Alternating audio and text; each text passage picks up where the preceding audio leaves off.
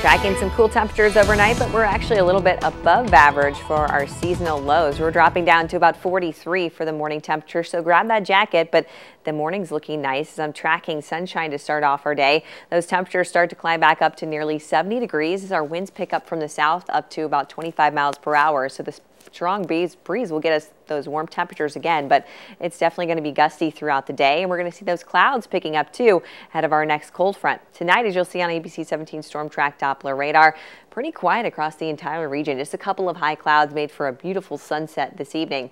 Here's what our ABC 17 Storm Track Future Track looks like by morning. As we drop down into the low 40s, I'll be tracking a clear start to the day. Clouds start to pick up along with the winds in the afternoon. We get close to about 70, which is almost 15 degrees above average.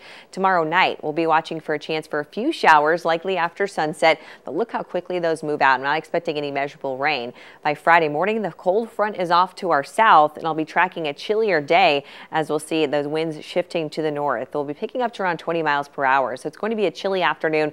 Temperatures only make it to the low to mid 50s, but we clear things out. It's going to be a cold start to the weekend as temperatures drop down to right around freezing or just below to start off Saturday, and I'll be tracking more sunshine for Saturday and Sunday. Here's what our extended future track looks like. Once that front rolls through, high pressure starts to move in for the weekend.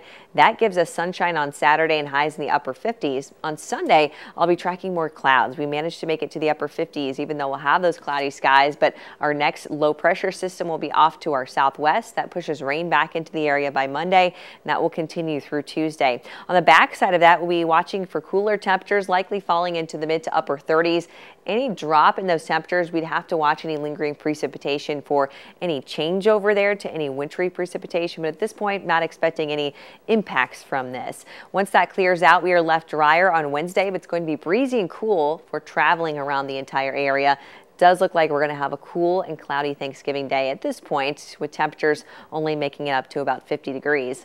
Here's our ABC 17 Storm Track 7-day forecast. One more mild day as we get up to about 70 tomorrow. We'll have a chance for a few evening showers. From there, we see more sunshine on Friday afternoon, but it's cool with highs around 54.